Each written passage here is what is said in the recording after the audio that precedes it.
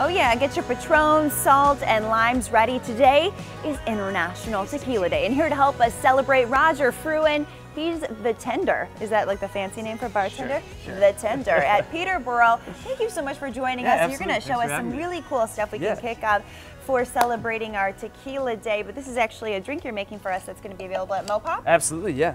So it's going to be part of a kind of Patron's kind of mobile action thing. They hit different festivals throughout the summer and do just kind of different pop-ups, kind of a cocktail and kind of photo booth event. Alex should be there taking photos as well. Oh, on there Saturday, you go. Celebrity tender in the house. What are we doing right here? So we're going to mix up the Motown Margarita. It's one of the most searched cocktails on Patron's Cocktail Lab on their website in the Detroit area. So this is ours. Want a spicy margarita. May I? Absolutely. All right. So what did we put in this first glass So here? we've got a little muddled jalapeno to kind of give it a little heat. And I noticed, and we mentioned this in the break, he left the seeds in there for a little bit of the kick. Is that correct? Absolutely, yeah. All right, I like that. So yeah, and then we're just going to kind of top that off with a little fresh lime juice, and then a very high premium tequila like Patron Silver.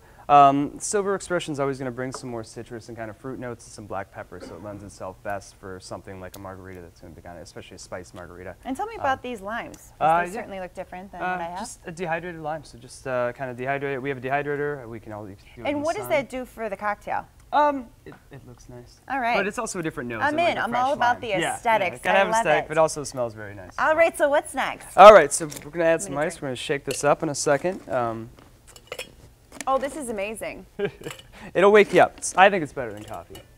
Oh, I mean, yes. I think my boss may disagree. Maybe However, slightly. Maybe. Cheers. It's almost 9 o'clock, right? Yeah, it's almost 9. You're good. All right, so we're adding some ice, and I'm sure you use fancy ice too, right? Yeah, just quality of the ice is going to affect quality of the drink, the dilution absolutely. rate, and yeah, just your overall base. So it's gonna keep things smooth overall. And we shake her up. We shake it up. Yeah. Would you All like right. to shake it? Yes. All right. I don't know if I'm very good at this. There we go. There you go. All right, happy Tequila Day.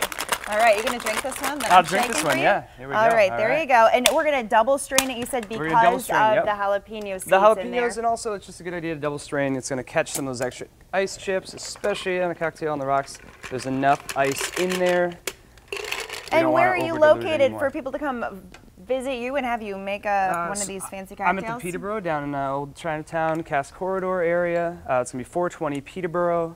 We can do anything with Patron any day. All right, cheers to you. Cheers. And again, we can visit you and take a photo with you at Mopop, right? Absolutely, oh, we're going to hit it down? Man, you got it. You cool. always gotta pop it. All right, well, we have to do a little more news after this. So we'll be back after this with a news update. We're going to put this recipe on our website, though, because it's really good. Cheers. All right.